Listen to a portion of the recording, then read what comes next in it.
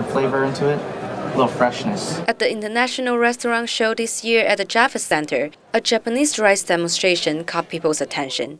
Chefs are making dishes using Japanese premium rice, combining this Asian ingredient with Western cooking styles. The Japanese premium rice is a pretty versatile ingredient because it's a short grain rice. We use the koshihikari Japanese premium rice to make risotto. The Japanese Food Service Association based in Tokyo planned a rice showcase. They want to promote the significance of rice in Japanese cuisines overseas. 和食の中でも一番大事な要素になりますので、お米の美味しさっていうのを In 2013, UNESCO added Japanese traditional cuisine, washuku, to the cultural heritage list. 登録されたというのは日本のその食文化が昔からの食文化が The Japanese government statistics show that rice production in Japan has fallen 20% from 2005 to 2015. Simoguchi said the food industry in Japan is westernized. He hopes to build up the world reputation of rice here in New York in order to get the Japanese people's attention.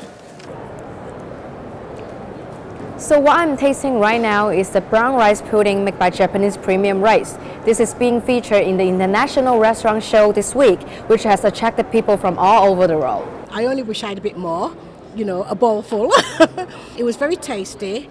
It was a rice that I've never tasted before. Jennifer McIntosh is visiting from the UK, consider using Japanese premium rice in her new restaurant in New York. For the Ink.NYC, this is Koala Shea reporting from the Javits Center.